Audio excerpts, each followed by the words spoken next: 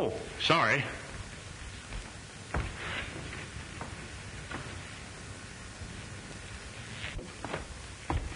Oh, I got to see the chief. Oh, but this is important. McNeil won't mind, will you? No, he won't mind. Well, I thought I sent for Lieutenant. Well,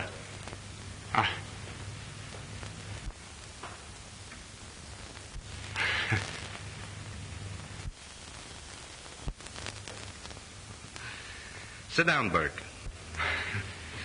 Thank you. What's on your mind?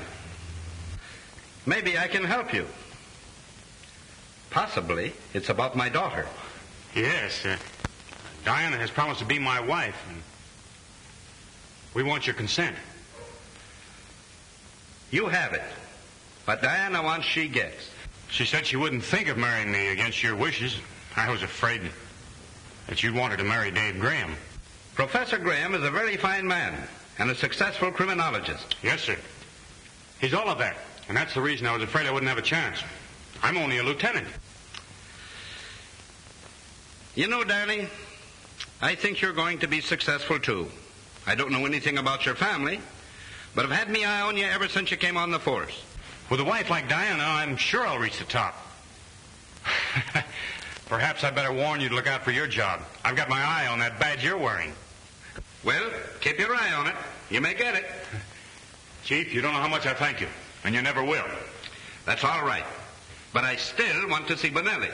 Oh, yes, sir. You're next.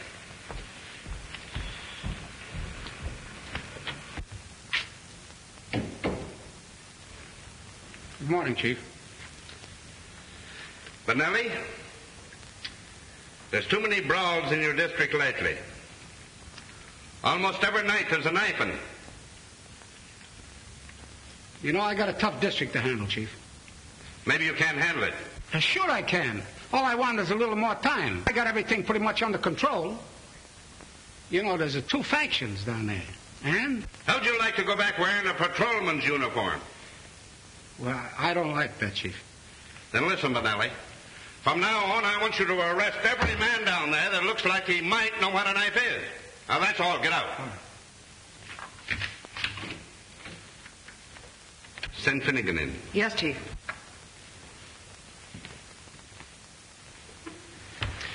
Maybe you can hear better standing up. Finnegan, I've had me eyes on you for months.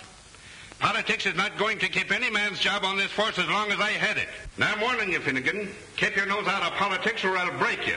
I know what's running through your mind. You're thinking I won't be long on this job. Well, maybe not. But while I'm here, there'll be no interference from shyster lawyers or underworld bosses. Well, maybe I can give you some advice. I don't want your advice. Now get out of here.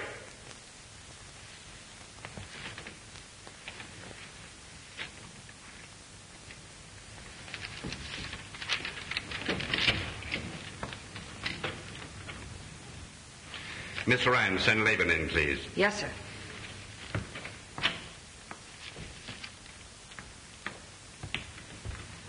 Levine? If you don't mind, Chief, it's Laban. Well, whatever it is, you've been heading the vice squad for some time, and I understand that you're building quite a pretentious home on the salary you draw. And the police commission is noticing it, too. My grandmother died last year in Paris. She left me the money. You may have to prove that. Yes, sir. I'll bring the lawyer's letter to you.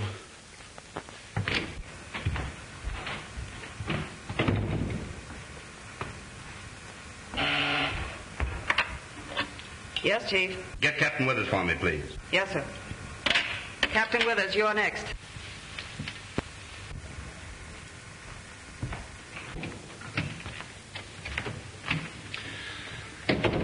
Hello, Bill. Hello, Jim. Sit down. Bill, I'm going to relieve you of that precinct job. You're going to head the gambling detail. How about Phillips, Chief? I had him on the carpet. It's noised around that there's a payoff. Jim Phillips wouldn't take a dime of dishonest money. But this will break his heart. I've a lot of confidence in Phillips, but I don't want him to remain where he'll be framed by a bunch of crooked gamblers. Phillips won't understand. He'll think you're breaking him. He's sort of bitter at times. That's my worry. I can handle him. When he gets through, he'll have every man on the force down on him. Hey, Withers? I guess the chief knows what he's doing. And maybe you benefited by it. That's why you talk that way. Listen, Perkins. Officers who have done their duty don't have to be nervous about what the chief does. He's got the whole department boiling. There's a dozen fellows would like to be pallbearers at his funeral. Miss Ryan, will you come in, please?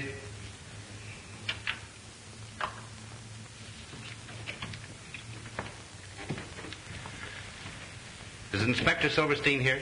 He phoned and said he'd be here.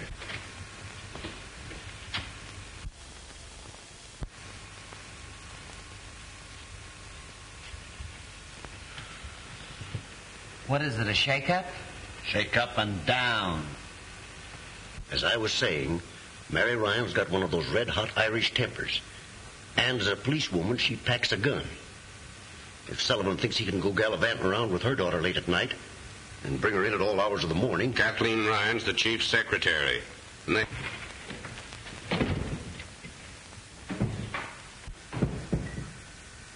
Come on in, David. Hope I'm not intruding. Certainly not. Would you mind waiting in my private office? Thanks.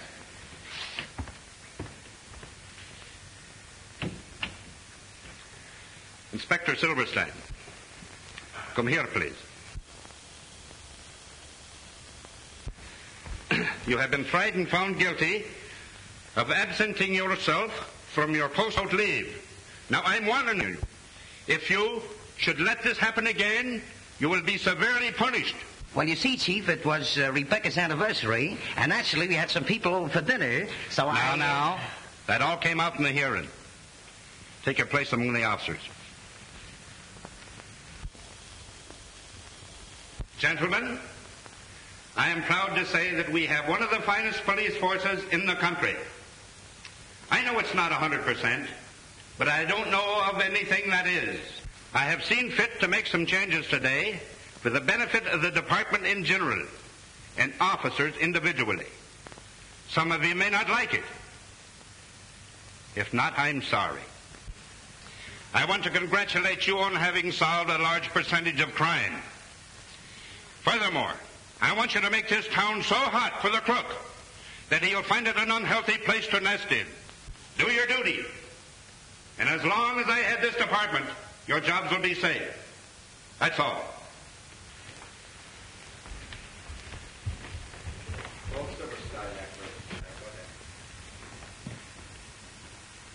Inspector Silverstein. Yes, sir. Come here.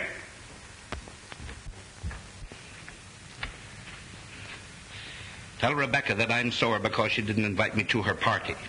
Also tell her that I'm dropping by some evening soon for gefilte fish and matzo balls. And some sweet and sour pickles and a nice piece of schmaltz-herring. Keep your seat, David.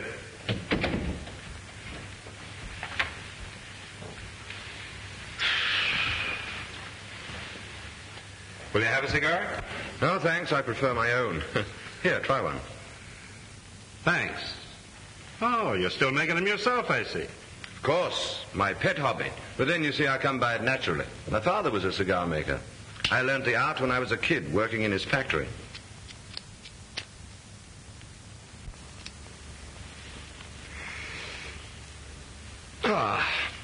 If I were a woman, I think I should go in for very expensive perfumes.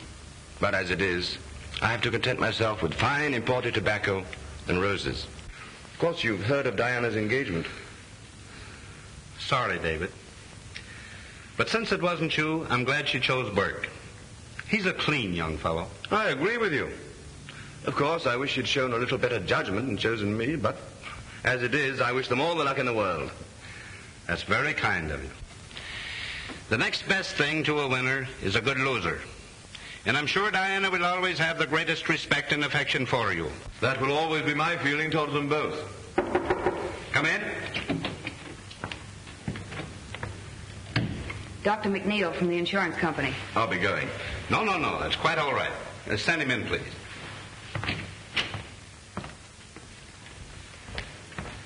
Hello, Mac. Sorry I had to have you come down here. All right, I'm glad to get out of Malvik once in a while. I want you to meet Professor Graham, Dr. McNeil. Glad to know you, sir. Thank you. Pleasure's mine. Professor Graham is a very successful criminologist and scientific detective. He's quite a booster of mine. And deservedly so. I've heard a lot about you, Professor. In fact, I've read of some of your marvelous crime solutions. Well, hasn't anybody a good word to say for my ability? From what I heard out in the hall, you rate pretty low as the chief.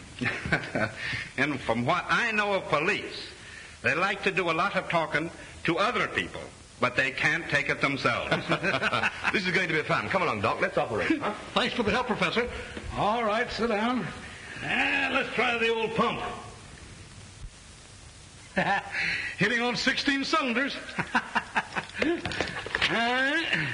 I will try the blood pressure. There you are.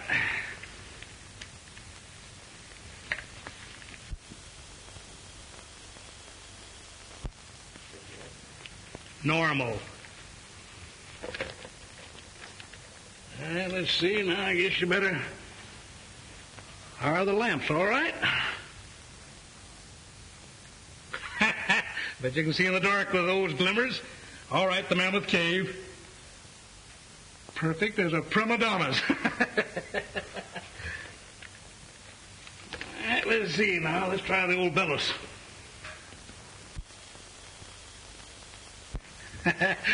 Good enough for a blacksmith's forge. You sure I'm not too good to live? I don't know. Those kind die young, Chief. You've passed that mark. Well, Chief Sullivan is very busy at present. Will you leave your name? Is it extremely important? Well, just a minute, please.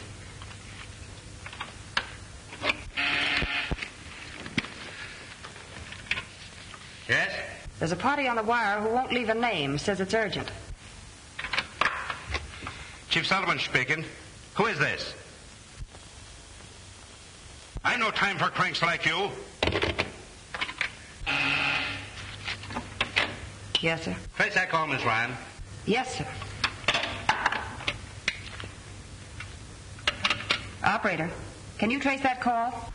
Well, Doc, you probably won't think I'm such a good risk now. Fella just threatened my life.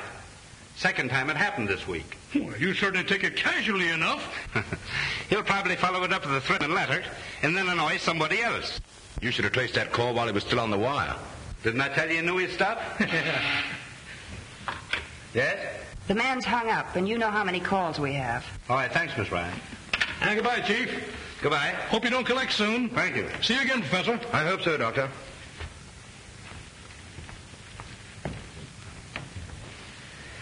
Say, Graham, what about giving us a lecture tomorrow? Tomorrow? I have a pretty full day and a dinner engagement. What about midnight? Do you think the men can stand it? The kind of lecture I'll want, they'll like. What kind is that? Well, you see, we'll parade a number of criminal types in the show-up room. People you've never seen. Oh, yes. And I'm to guess their criminal records from their personal appearance. Is that the idea? Sure. Say, that's rather putting me on the spot, isn't it? Suppose I should miss. You won't. It'll help the officers to pick out suspicious characters at a glance. Will you do it? Okay, I'll be there. Did you want something? Yes. I want you to go home and quit working nights. Well, it can't be done, Chief. Well, you see, there's a lot of correspondence to get out and filing to do. I'll be here till midnight. Out with it, young lady. Mother's terribly suspicious. Of us? Yes. That gambler, Gus Armstrong, saw us together last night, and he's stirring up trouble. Huh. Sore because I raided his joint, huh? Oh, I'm sorry I told you. But I just don't know what to do about Mother. She's furious. No. Don't cry. Don't cry. I tried to make her understand that there wasn't anything between us. But she just wouldn't believe me. That's all right. Maybe we can make her understand.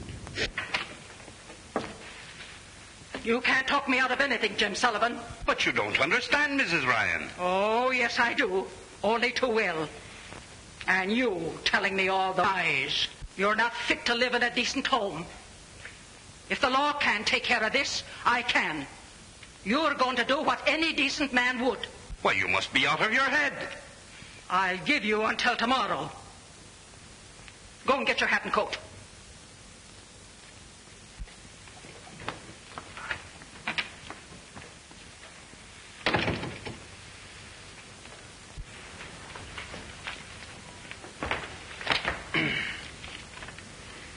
Calling car 71, car 71.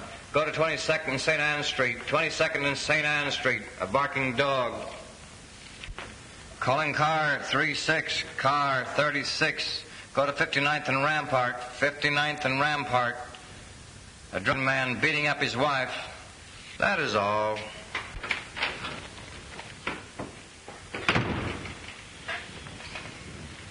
Hello, Dan. All right, Jones. What's doing?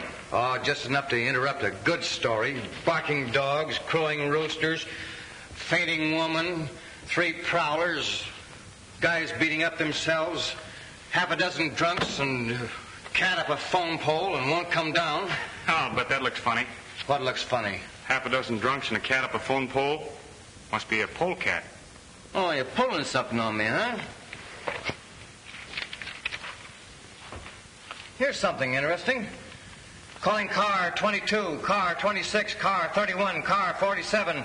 Disregard all other calls. Go to 72nd and D Street, 72nd and Weaver Street. Bank holdup. Bank holdup.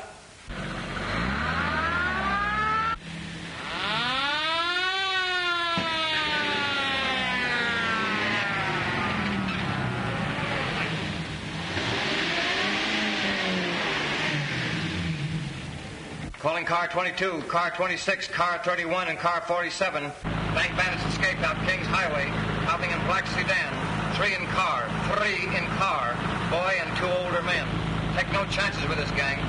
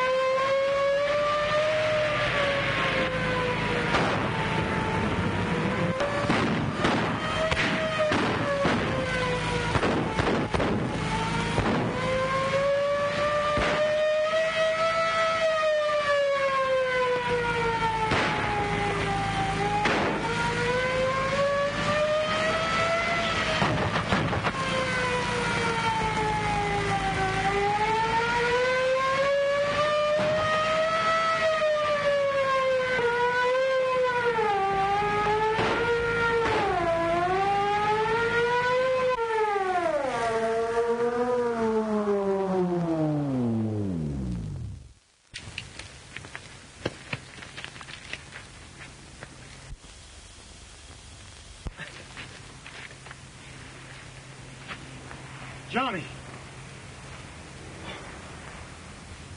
Take a look at those other 2 fellows. All right. How did you get mixed up in a job like this? Well, I was broke, out of a job.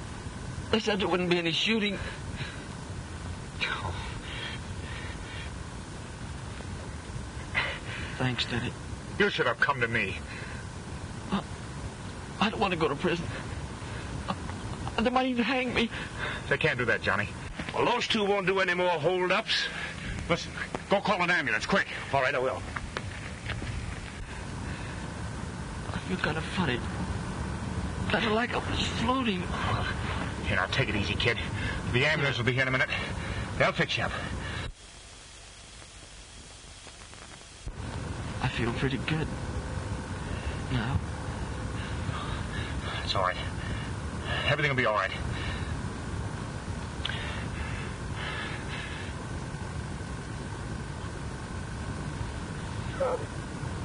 Johnny.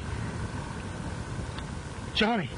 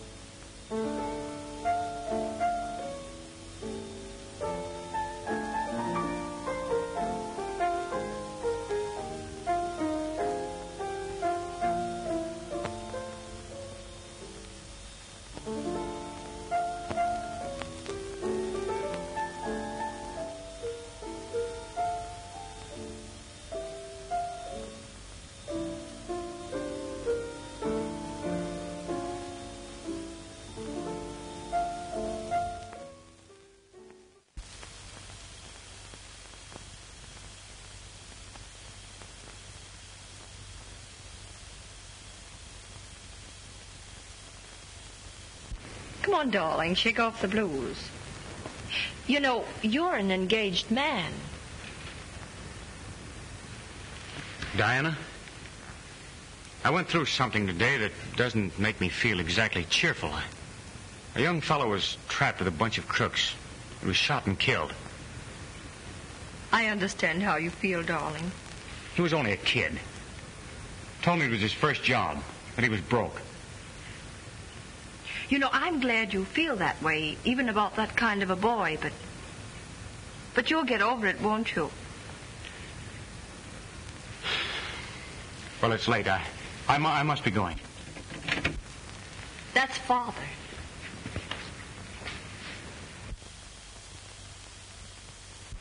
Hello there. Hello. It's a nice piece of work you fellows did today, Burke. Thanks. I was just saying good night, Chief. Would you mind waiting a few minutes? I'd like to talk with you. What? I'd be glad to. I'm a little tired. Will you excuse me? Surely. You run along and get some sleep. Good night, Father. Good night, Jane.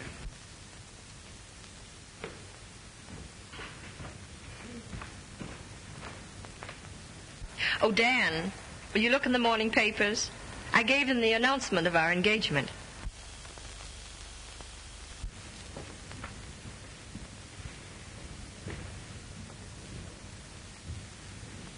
Sit down.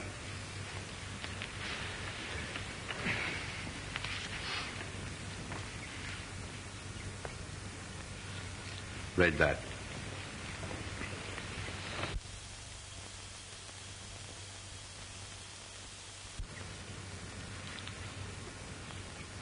Of course, Dan, you'll release my daughter from the engagement. Release? Release Diana? Yes. 'Tis the only honorable thing you can do. But I love her. All the more reason why you should free her from a compromising situation. But I can't understand why I should be blamed for something my brother did. Then why did you deliberately conceal his identity? Because I knew the people wouldn't understand. Even Diana might not. I like you, Burke. Liked you well enough to give my consent to your marriage to my only child. Please understand me. It isn't because your brother was killed. I'm very sorry that happened. Duty is a hard work. But his being a criminal makes it impossible. But Johnny wasn't a real criminal. He was forced into it. He's only a kid. You know the law, Dan. A man was murdered, and he participated in the crime. Why, everybody would point out Diana as the wife of a man whose brother was a murderer. I'll tell Diana and let her decide for herself. You've already deceived her once by not telling her the truth. Well, I'll not release her. Yes, you will, Burke. You'll not trick my daughter into any marriage like this. You can do anything you like, but it won't do you any good. I love Diana, and she loves me. And nobody is going to come between us. Not even you, Chief. What are you two quarreling about?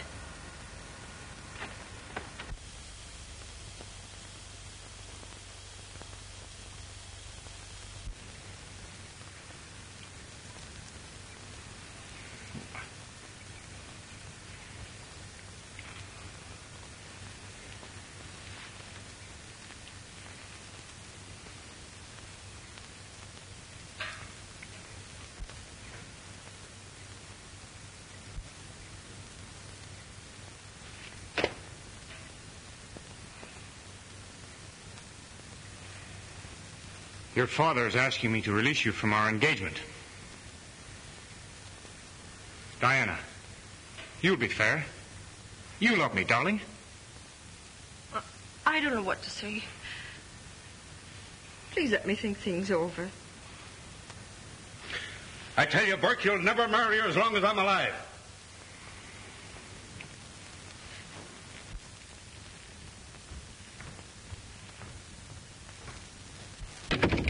Oh, Dad.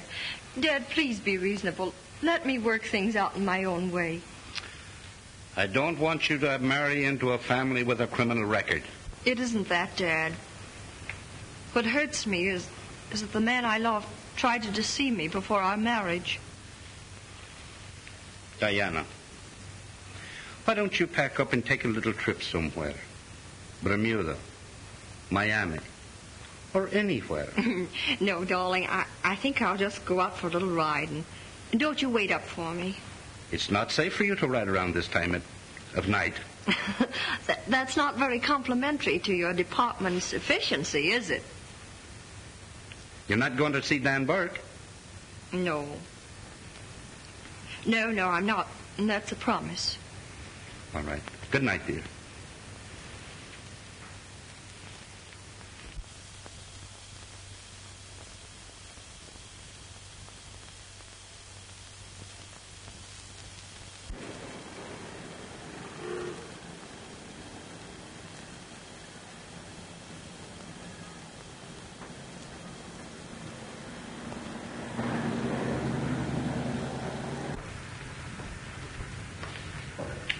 I've been waiting for you. Expecting me? Doesn't it look like it?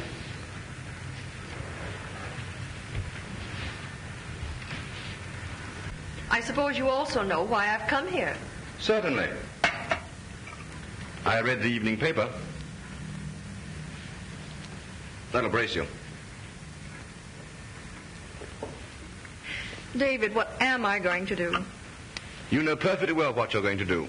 Only being a woman, you won't admit it. Well, I know. You're going to marry Danny Burke, and you'll be perfectly right. Why are you so sure? Well, after all, he isn't to blame for this tragedy in his family. But why didn't he tell me? Why did he hold things back from me? Try and realize what's running through the poor fellow's mind.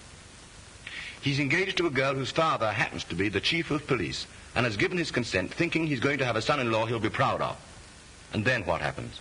In the discharge of his duty, he's shooting it out with a bunch of gangsters and discovers that one of them is his own brother. His brother's fatally shot, and he thinks that no one is aware of his identity. Now, what's he going to do? If he tells you or your father, it means an end to all this happiness. Thank you, David. You're awfully sweet. Oh, thank you.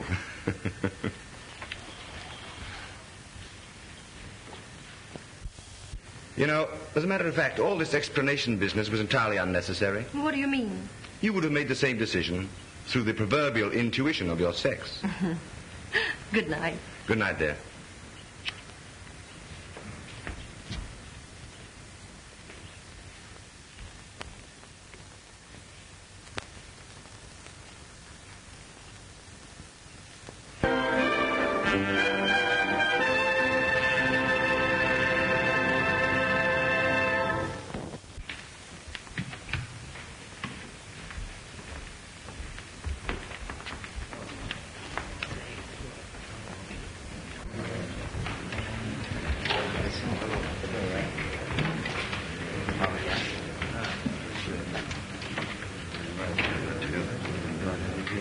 I hear you're not on the gambling squad after tonight. Hey, Phillips? That's what a man gets for being honest. Transferred to someplace out in the bushes. I'd like to punch Sullivan right in the jaw. That's too good for him. What he needs is a real working over. After all, I ain't got no kick coming against the chief, because he's been pretty nice to me. Nice, huh? You call that reprimand you got yesterday pretty nice? What would you call a sock in a puss? A love pat? If he thinks he's going to be chief another 30 days, he's crazy. Gus Armstrong's got enough political pull to take care of that. Accused you of playing politics, didn't he? Yeah. Well, what does he think he's playing? Pinochle? Listen, my mind's made up, and that's that. Diana is of age, and you can't stop us. My daughter will not go against my wishes. She has given me her word. I guess Dan Burke won't be so high and mighty when the police commission put him on the carpet with his kid brother. Sullivan, he'd get him out of that all right. Burke is going to marry the old man's daughter. Yeah, you got another guess coming. You think Sullivan's going to take on a son-in-law that had a bandit brother? Did you hear about Mary Ryan and the chief? Got wise that Sullivan take her out, huh? I was talking to the janitor last night. He said the old lady was threatening the chief, said he'd have to marry Kathleen or else.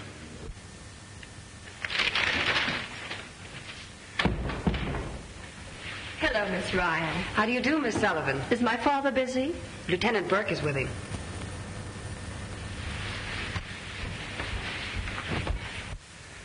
And that's final, Burke.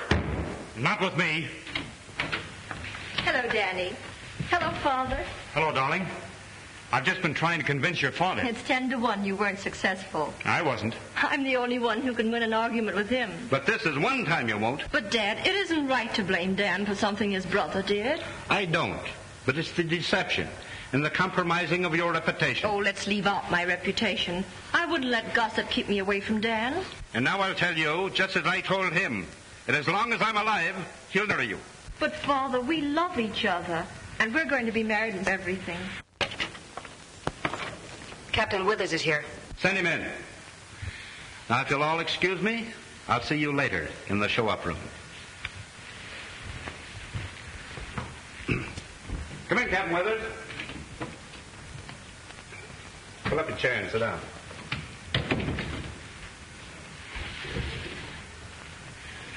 You saw the newspaper stories? Yes, Chief.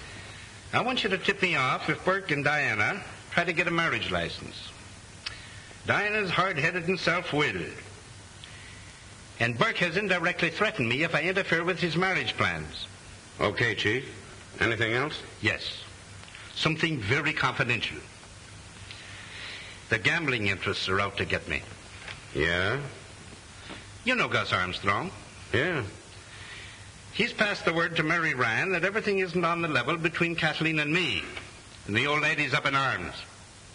Fire the kid and prefer charges against the old lady if she squawks. Just what they'd want me to do. Play right into their hands. That's the setup that knocked over our former district attorney. What are you going to do about it? That's your job, Bill. Just what is there between you and Kathleen? I'm very fond of the girl, but not to the point of marrying. But she thinks she's desperately in love. Armstrong has all the details, huh? Yeah. Mary Ryan actually threatened you? If I didn't marry her daughter. Besides Burke and the Ryan woman, I've had numerous threats by phone. Any idea concerning those? Chuck Finnegan's pretty chummy with Armstrong. And there's a lot of other sore on account of the changes made in the department yesterday. Well, I'll see you here after Graham's lecture. Yes. I have an ace up my sleeve. All right, thank you.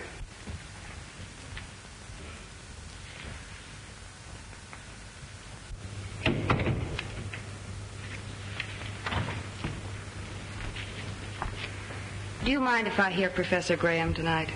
You better go home, Kathleen. It's late. But I have to wait for Mother. All right. But be careful. I will, Chief.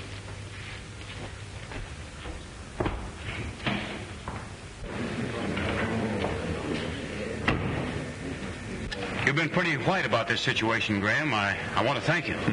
I've always been interested in Diana's happiness. Father believes in you, David. I wish you could bring me round to our point of view. It's going to be a little difficult, but I'll try. Thank you.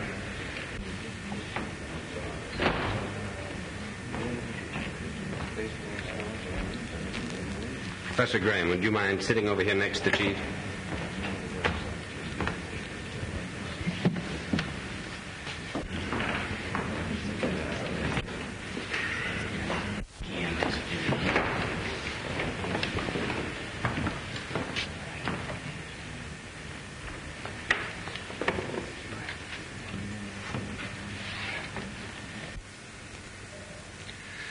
All right, Withers. Introduce Professor Graham. Okay, Chief.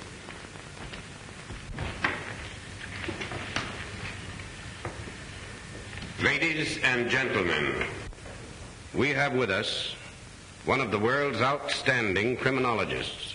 Most of us know him as a personal friend who has helped the department solve some of its most baffling problems. Tonight he will talk on the physical characteristics of the various types of criminals. He will illustrate his talk with a number of prisoners whom he has never seen before. As the prisoners are paraded by him, he will classify them by their physical characteristics. We shall see whether the deductions agree with our records. Ladies and gentlemen, Professor David Graham.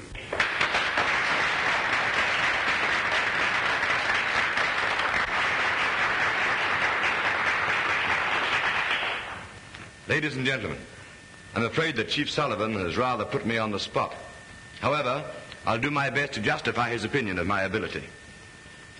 All right, Captain Withers.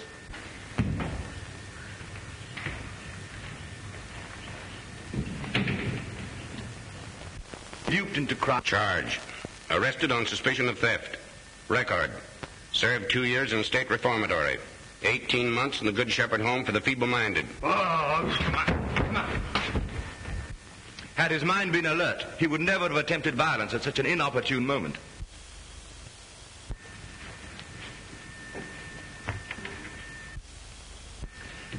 This type plays a major role in modern crime. Note the thin, sallow face, the listless expression and shifting gaze. He is a very dangerous individual and will commit any crime. He's a drug addict. Charge. Arrested for violation of the Harrison Narcotic Act. Now under arrest on suspicion of gang murder.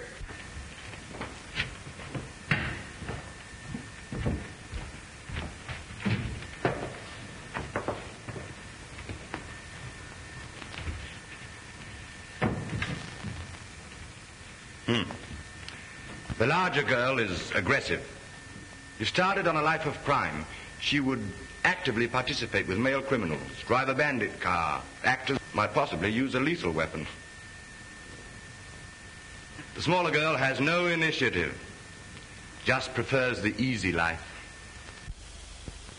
Charge. The taller girl arrested on suspicion of robbery, known to be a gambler's moll. The smaller girl arrested on a vagrancy charge.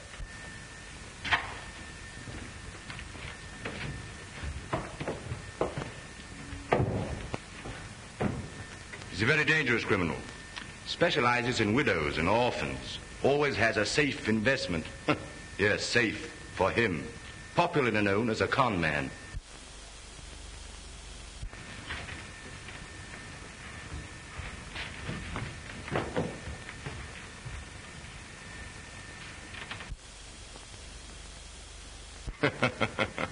Not a criminal type at all.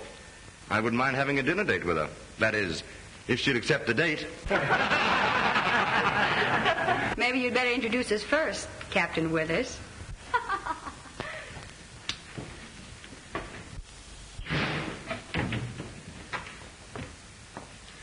Professor Graham, my daughter, Mary.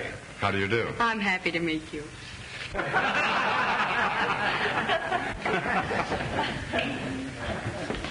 Well, was your dad in on this deal to baffle science? No, it was my own idea, wasn't it, Father? Come on, darling, wake up. The show's over. A very interesting lecture. You seem to have lulled the chief to sleep beautifully.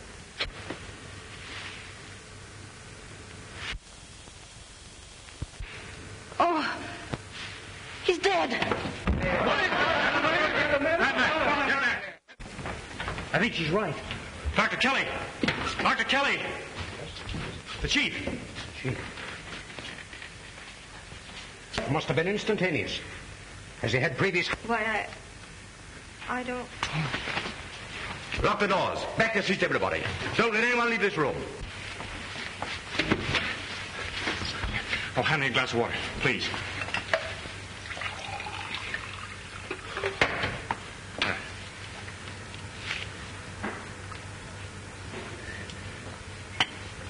Mike. Are you all right, Diana? Yes, I'm all right. Oh, come here.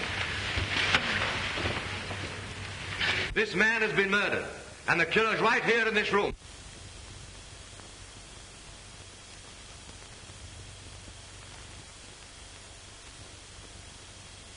Back your seats, everybody, and lock those doors.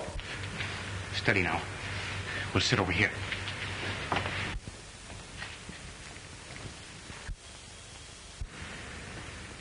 Looks like a plain case of heart attack. That's what it's supposed to look like, Doctor. But I happened to be in Sullivan's office last night when Dr. McNeil examined him and pronounced his heart perfectly normal. Captain Withers, do you know of anyone here who might have wanted a thing like this to happen?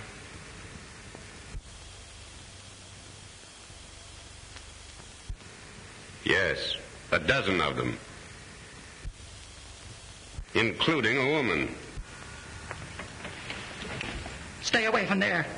He's no good to you now. Clue number one.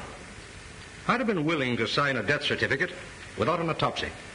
I'd have said angina pectoris. But I detect different symptoms now. What would you say, offhand? Complete and instantaneous paralysis of the respiratory organs, with possible brain hemorrhage. Might be the work of some poison, Graham.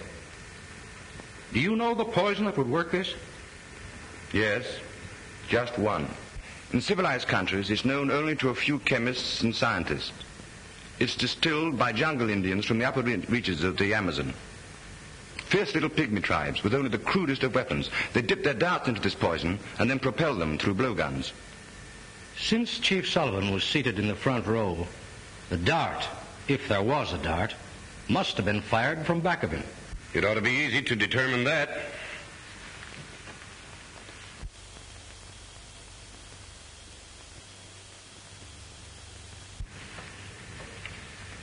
It's here, all right. An ordinary sewing needle. Oh, be careful, Doctor. The point may still be deadly. How would you say it was injected? By hand? No.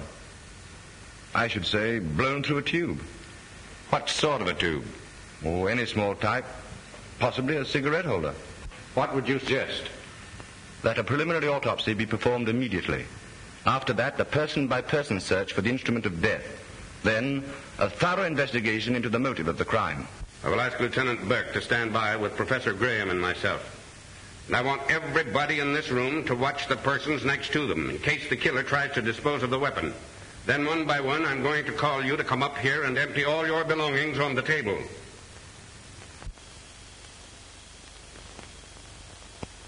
Each of you who has any knowledge of a possible motive to write it down on a slip of paper which will be handed to you. You need not sign your names.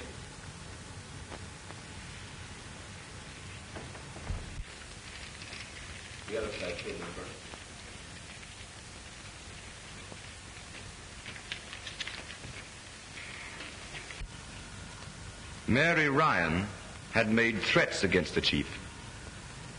That's right. Sullivan told me tonight she'd been threatening him. I did not kill him. I only wanted him to marry my Kathleen.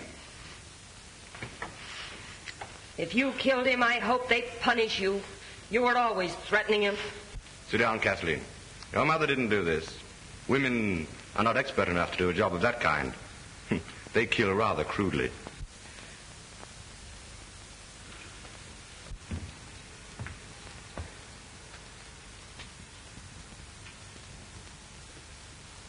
Captain Perkins, you were overheard saying that you would like to be a pallbearer at the chief's funeral.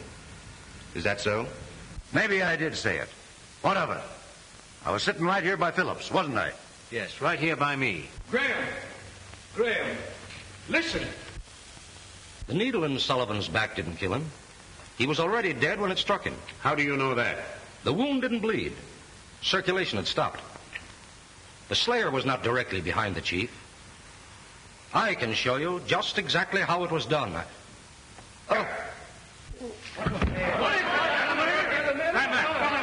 Get back there and sit down. I'll take charge of this. Clancy, Davis, carry him back to his room. Come on, grab his shoulders. Come on. Easy. Now listen. If I don't locate the killer within the next 10 minutes, I'm going to arrest everyone in this room and give them a grilling and make the third degree look like a petting party.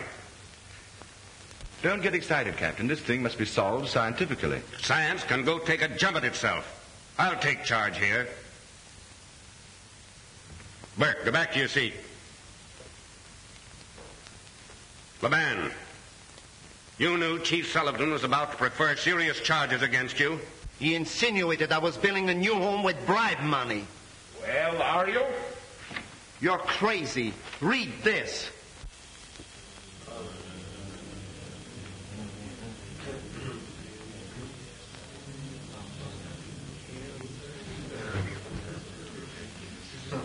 I told the chief I'd bring a letter to prove that I inherited the money.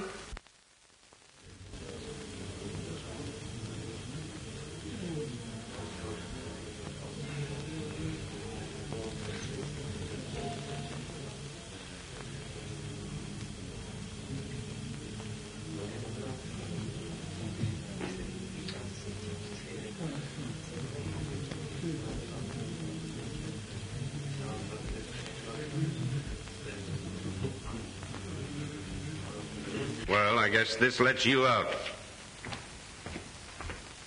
You've got to help me, Diana. You've got to be brave and see this thing through. There's a light switch over there. When I signal you, pull it. But I'm afraid. I'm afraid somebody else will be killed when I turn the lights out. Trust me, honey.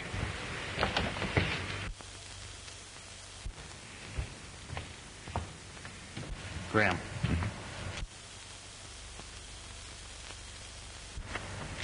I've got the tube the needle was shot from. Oh, you have you? And also the perfect solution to the crime.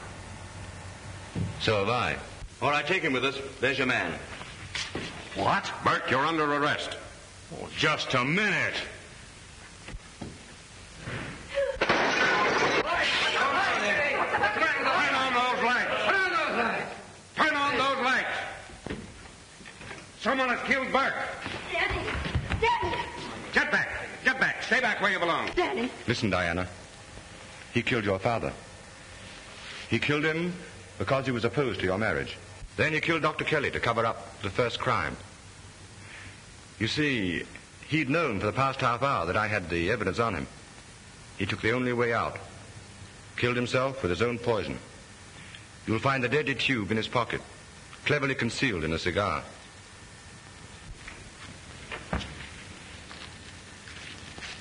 It must be one of these.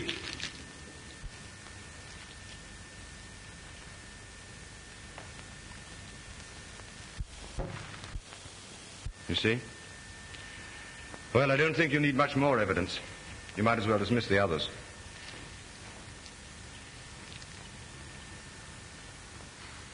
To think Burke would do this.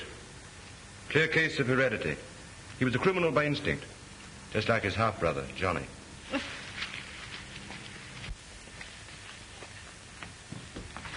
Take your hands off that girl, Graham. And keep up high off that cigar.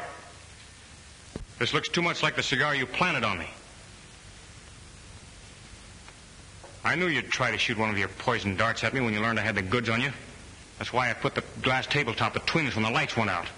Then all I had to do was play dead while you gave one of your scientific explanations. The real explanation of why you killed Chief Sullivan and Dr. Kelly. We find a poisoned thorn in the sleeve of Chief Sullivan's coat. It fits on the stem of this rose in his lapel. Well, what gets me is why he fired the needle in the chief's back when he was already dead. Evidently to plant suspicion on somebody sitting behind the chief. That somebody being myself. This is the cigar he had when he tried to kill you, but there's no metal tube in it. Then there must be a hollow tobacco stem in it that would be consumed when he smoked. Didn't I tell you last night that a mere man hasn't a chance against a woman's intuition?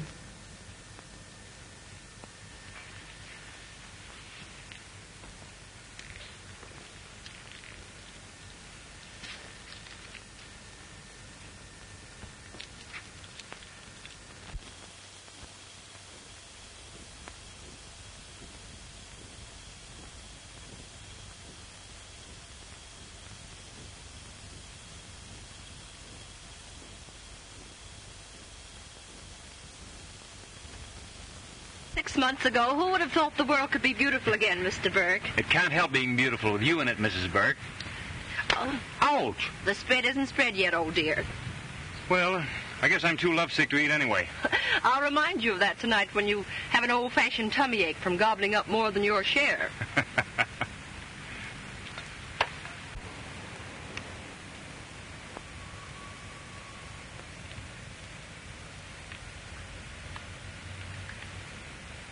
Gee. Well, what's the latest sensation? Oh, nothing. What are you reading? Oh, nothing. Skip it. Let me see. Now, listen, Oh, come on. I want to see it. Well, you know, it's far better that way. It's a curious thing. Terrible as his crime was, somehow I never wanted him executed. Maybe it's because I can't forget his good side. His gentleness. His sympathy. Oh, Dan, why did he have to do it? Well, only a few days ago, we discovered his diary, in which he diagnosed his own case. Everything he jotted down showed the great mental crisis he was going through. There were many notations about a certain girl that he couldn't bear to lose.